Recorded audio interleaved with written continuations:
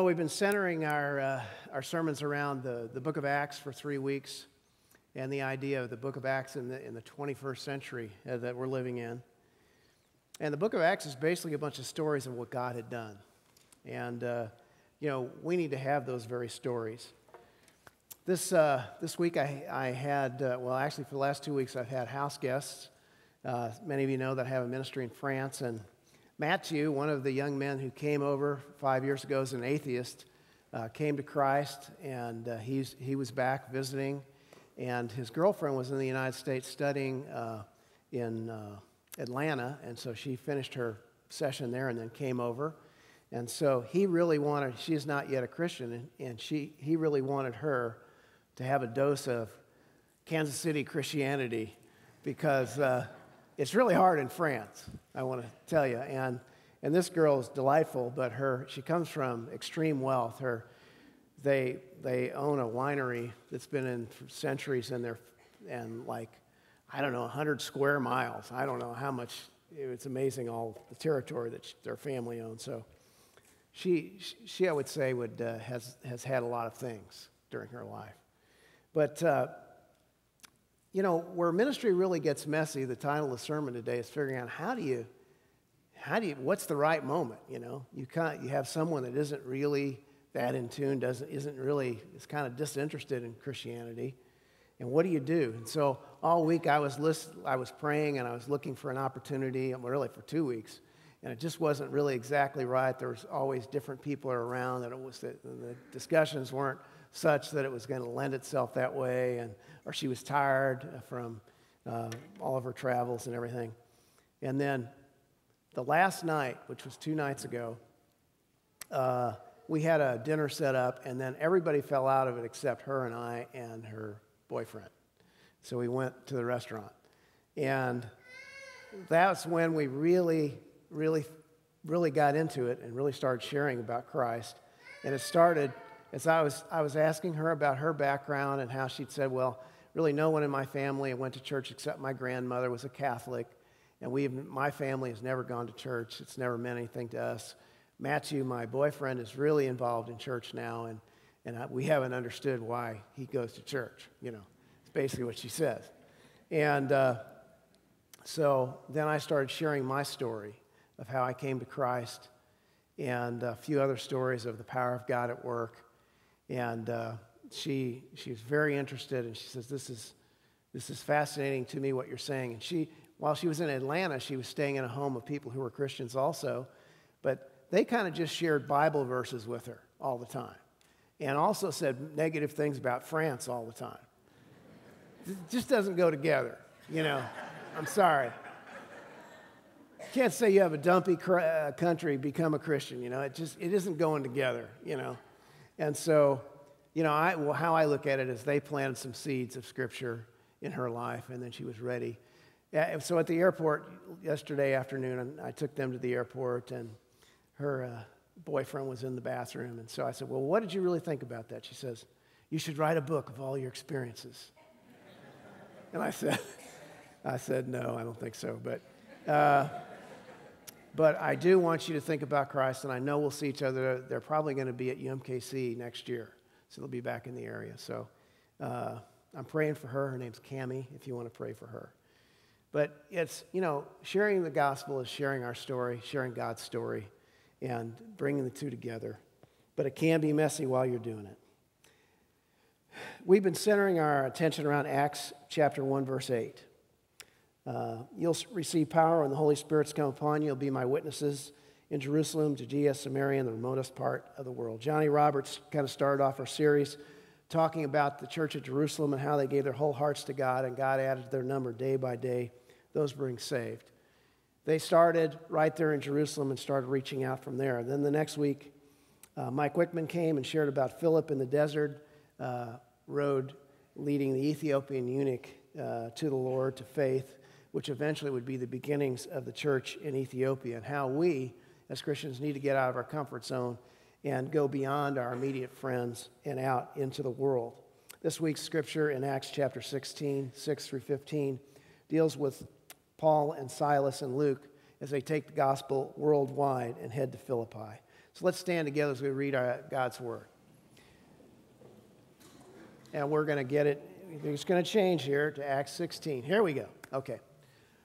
Let's read together. Paul and his companions traveled throughout the region of Phrygia and Galatia, and having been kept by the Holy Spirit from preaching the word in the province of Asia, when they came to the border of Mysia, they tried to get to Phrygia, but the Spirit of Jesus would not allow them to.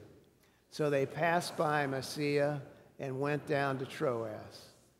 During the night, Paul had a vision of a man from Macedonia standing and begging, "Come over to us in Macedonia."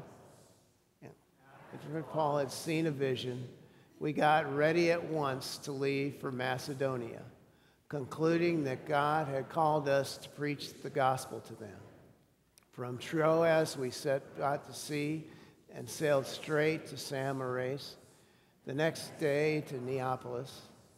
From there, we traveled to Philippi, a Roman colony and a leading city of the district of Macedonia.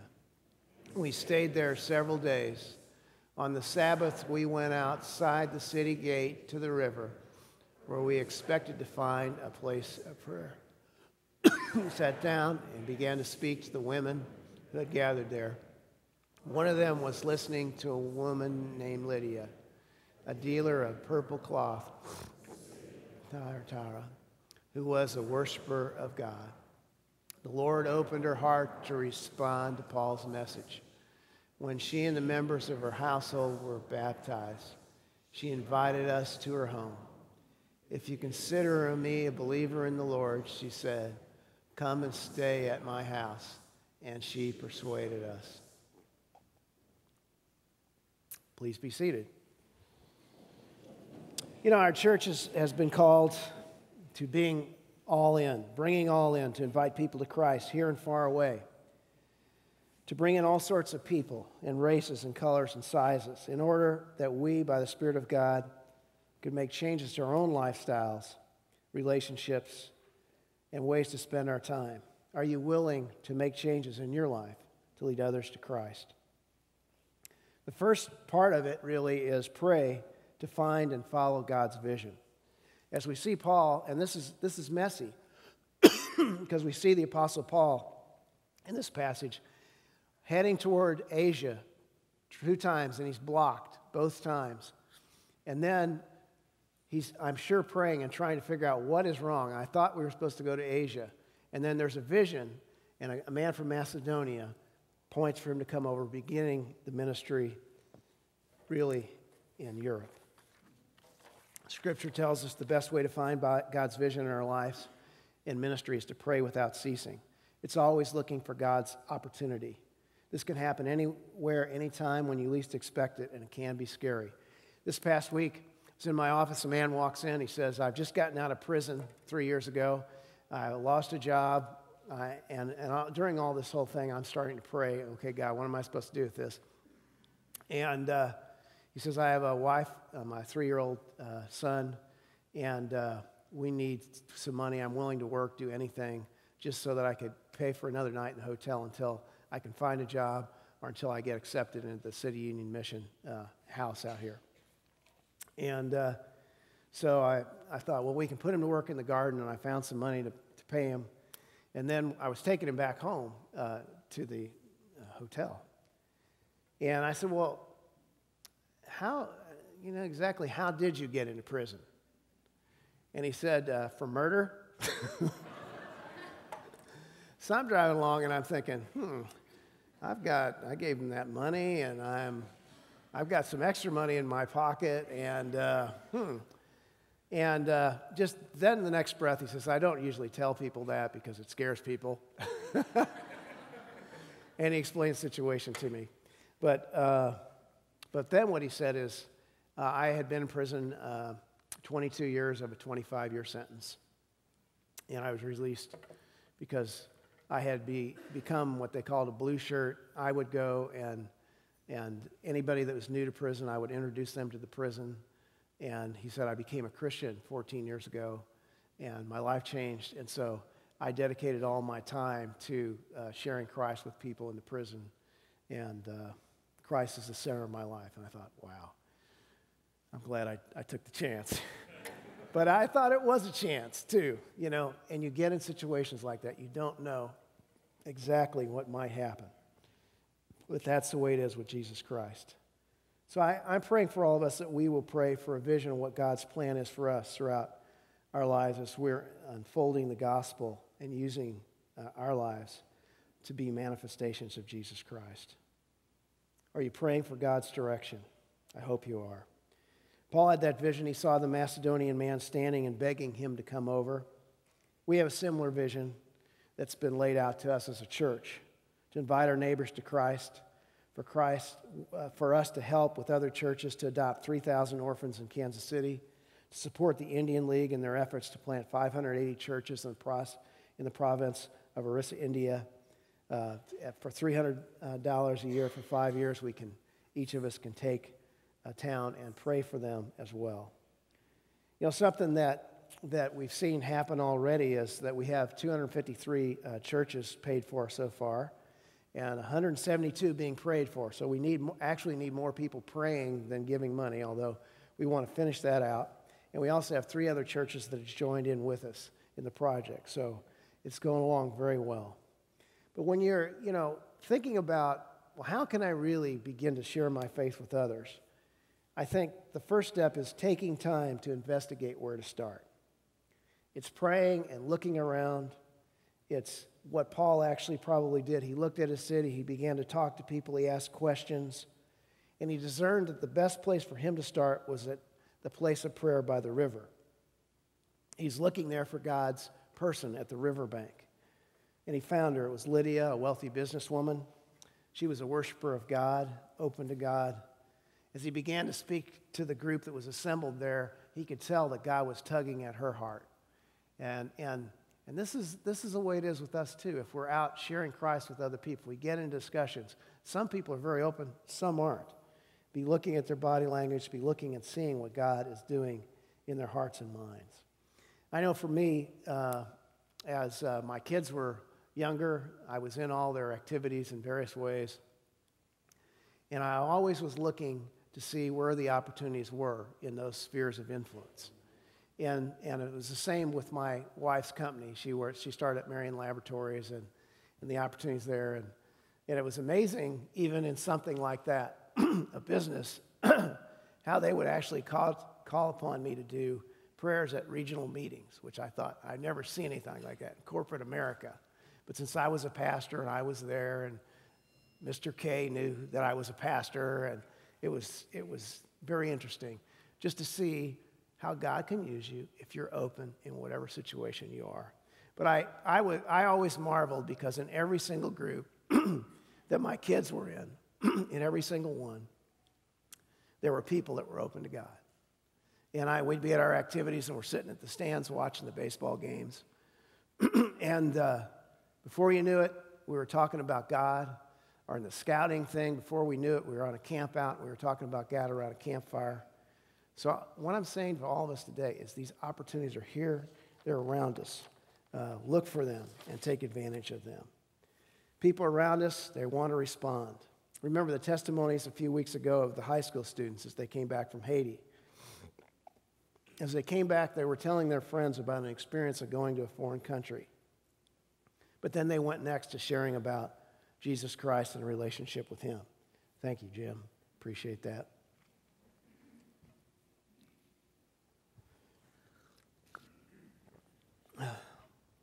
And they invited them to Christ and come to church. I have been thoroughly amazed at since in April on our 60th anniversary celebration, when we had this idea of bringing all in, how God is actually bringing people all in. And this is what I'm saying. I'm walking around, I'm up in a meeting up on the second floor on Tuesday, and I'm looking out the window, at the door, and there's a lady, seemed to be lost or something, and so I said hello to her, and it's obvious that she was from China. She had a Chinese accent, and I went out and talked to her and said, what are you doing here? Can I help you? And she says, I've just come to pray. And we talked, and 1 week ago, she had been baptized in China, in the church in China, had just become a Christian. And now she was seeking out a church. Her husband was he's in business, and he was here on business, and they're taking their daughter to some East Coast schools after this to look at where she'll go to college. And she was here this morning at 8 o'clock in worship. And she says, I will be back. I will be back.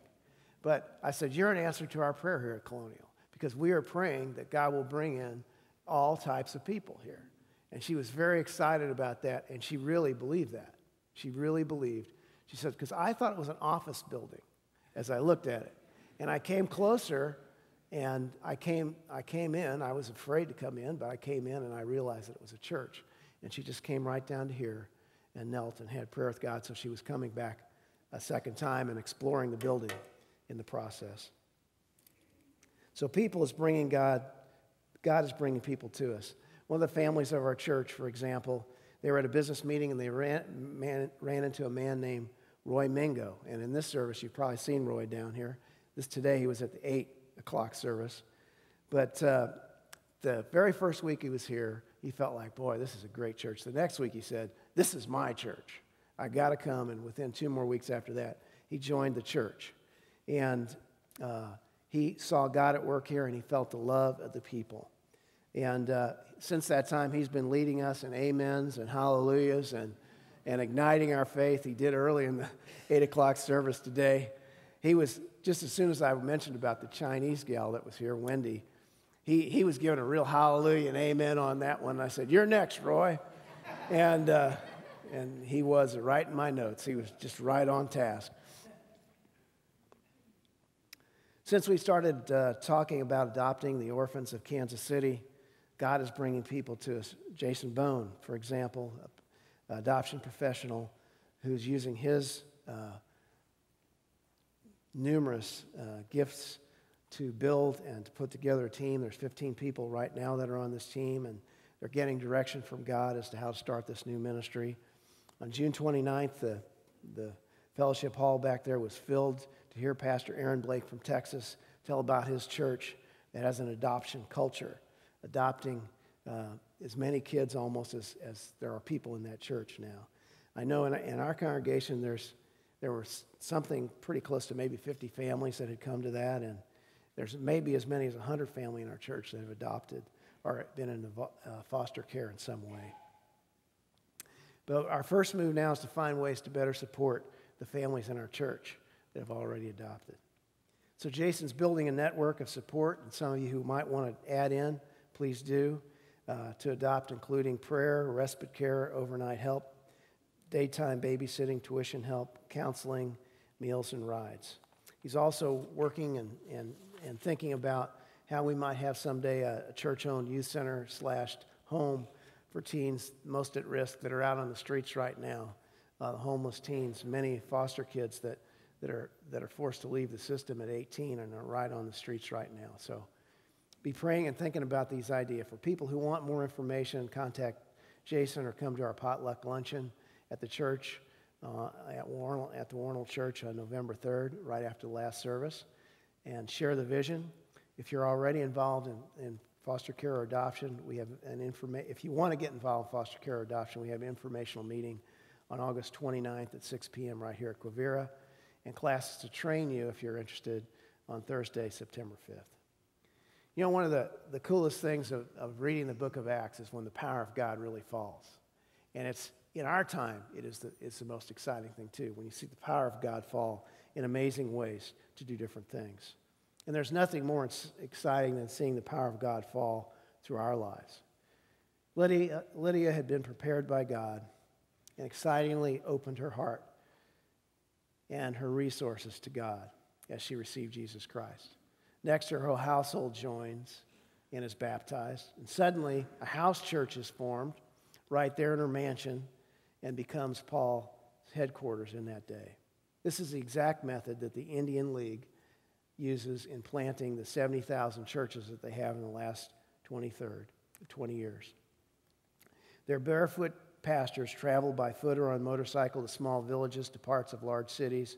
They proclaim the gospel, baptize, disciple, and equip to reach others.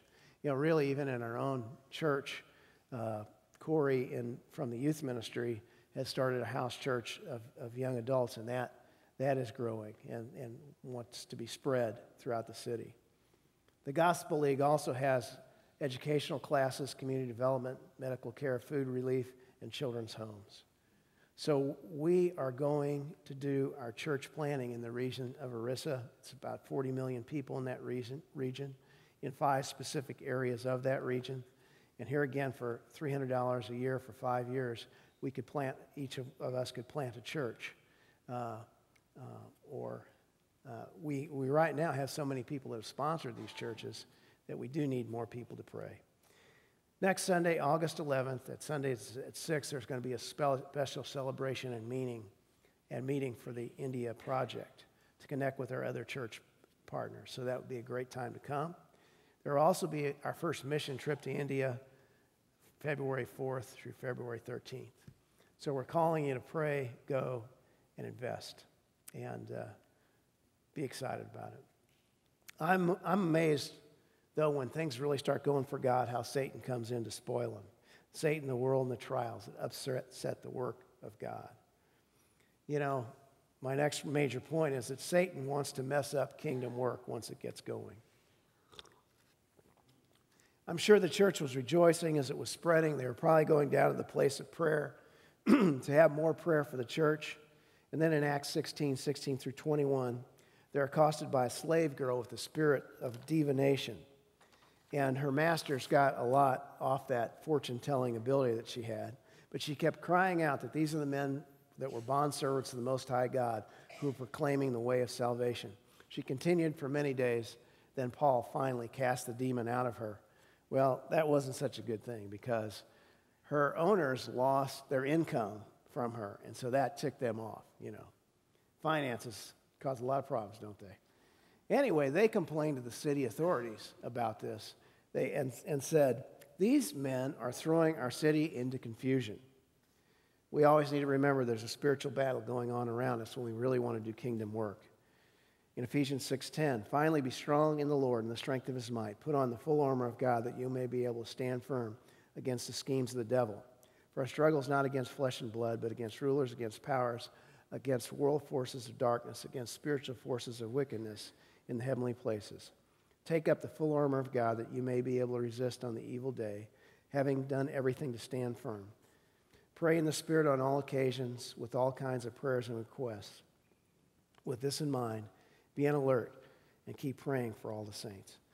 In the history of my ministry over the last 45 years at the church, whenever God moves, the devil counters. Early in our youth ministry in 1970, hundreds of people were coming to Christ, and all of a sudden, a motorcycle gang appears at our meetings and starts knocking people around, hitting people over the head with Pepsi bottles, etc. We prayed them out of there, and most of them ended up to jail, and one of them ended up with Christ.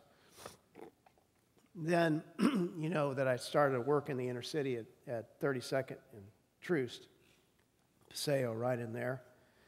And when I was there were crack houses on either side of us, and Dr. Mack came over and threatened to blow up the house that I was in. So we prayed out of that situation. Whenever you go forward for God, there's going to be spiritual warfare. Maybe some of you have seen the show on TV, Long Island Medium. Today, people in our culture think, oh, mediums are cool. They're a novelty. The book of Leviticus says they are condemned to death. They're an evil abomination to the Lord. But these are lighthearted in our culture and time today. As we go and minister in India, the Hindus worship demons and call them their gods. We need to be sure to pray for our church in India as they're getting started. They're in the throes of such demonic activity. What else we see is not only Satan's power to come against our ministries, but those who minister are going to suffer hardship. Those who minister will suffer hardship. As we continue to read on in Acts 16, 22 through 23, the chief magistrate throws them in prison, beats them with rods, strikes them with many blows, and fastens them in stocks. Those who follow Christ will suffer. For us, it may be the rejection of friends. It may be ridicule. In the region of India, as they're ministering, it could be that you'll get your head chopped off, as some of the barefoot pastors have had happen to them already. So some of the very ones that we are sponsoring, this could actually happen to them. You know, we are calling our church to make a small sacrifice right now, starting August 18th. We're unifying both the services at the Warnell location. They're 9:15 and 11 are coming together for the purpose of building new enthusiasm and atmosphere in that large sanctuary, bringing everyone together to work on reaching out together. Well, this part of what the strategy is that Jim will preach every week, really, basically, at the 11 o'clock time at the Warnell location. And so what this means for us at Quivira is that we're going to have to make a sacrifice from our 11 o'clock service that becomes actually 10:45, as Todd announced. Jim will not be there live preaching, but he will be there live in the first 15 minutes of the service, kind of interacting with people and maybe singing a song or something as a part of worship on that day. You know, a lot of the people here at Quivira don't remember when we started 15 years ago, but we started when 200 people from the Warnell group started going to St. Thomas Aquinas. All the money and everything came from the Warnell location. Sacrifices were made at that time by Warnell for us. And I am praying for us at this time that we will make our sacrifice, which is pretty small, just watching Jim, which we usually, you know, have you ever noticed as many complaints at first as we had not having a preacher up front? You usually look at the screens, don't you? I mean, all of us do, even if I do. Look in the front row, I look at the screen. Jim is bigger on the screen than he is in real life. That is for sure. But, you know, I'm just praying that it will be, that people won't suddenly move to this service from the 11 o'clock, that we can keep the balance that we have right now. Jim will be here live at 9:15 and 6 anyway. The rest of the story is so wild, it's fascinating to me. Paul and Silas, while in prison, are praying and singing hymns of praise to God. I don't know how many of you, after being beaten with rods, would be singing praise of hymns to God, but they were. The other prisoners were listening. They were being touched by the Spirit. Even in the worst conditions, the gospel always moves forward. They were rejoicing when they encountered various trials. They knew that God causes all things to work together for good in the lives of those that love God and are called according to his purpose. Suddenly, in the midst of their prayers, a mighty earthquake occurs, shakes the handcuffs off, opens the doors of the prison. The jail guard was ready to kill himself, thinking the prisoners had escaped. They'd stayed in jail. Seeing that they hadn't left, the jailer fell to his knees, repents, accepts salvation. He takes them home out of prison, bandages their wounds, and he was baptized then along with his whole family. Bad situations turn into life change through our obedience. Later, Paul would write the Epistle of Joy, the book of Philippians. I think it was his favorite church, Philippians 1:3. I thank my God in all my remembrance of you, always offer in prayer with joy in every prayer for you all, in view of the participation in the gospel from the first day until now. For I'm confident of this very thing, that he who began a good work in you will continue to perfect it until the day of Christ Jesus. It's only right for me to feel this way about you, since I have you in my heart. You know, there's really nothing greater for any of us than the sense of feeling that you are a tool in God's hands, and that someone has come to Christ. I got to usually speak at our confirmation classes for our young people, and surely mostly all of our young people have become Christians at very young ages. There was a newer student that was in the group, and she was there at the class. I didn't really know her, really even who she was. But I gave the invitation, and then I said, you know, with all eyes closed and heads bowed, is there anybody that just prayed that prayer today? And her hand went up like it was going to the moon. It was so dramatic. And ever since that time, I've been observing her in action. And she was in Vacation Bible School assisting, and she was giving testimony up here and on mission trips and all this other stuff. God is at work. And someday I think someone like this will probably be on our youth staff. But there's no greater joy than seeing people come to know Jesus Christ. As I conclude today, I just pray for you that you'll be a part of this all-in vision fully. That God will give you the Lydias, people in your workplace, your neighborhoods, your schools, your recreational activities, that you'll engage and invite them to Jesus Christ and his church. And I would just challenge you right now today to stretch yourself, to show someone that you never met the good news of the gospel. I encourage you to help out with an orphan and help them find a place in God's family. I pray that you would work for the barefoot missionaries as they go share the good news, that you would be a witness to your Jerusalem, to your Samaria, and the remotest parts of the world. Let's pray. Heavenly Father, it's easy to talk about these things. It's easy to go, boy, that's cool. It's easy to see people who have gone out, even in our time, by faith and seen a difference made. But you're really calling all of us to do these sorts of things. That's our vision as a church, and I pray that you'd help us to step out of our comfort zones and take a stand for Jesus Christ, wherever we are, in whatever situation we are, that we would be your witnesses, God. We thank you for our church. We pray that we would be moving forward in the power of your Spirit, worldwide and locally. In Jesus Christ's name, amen.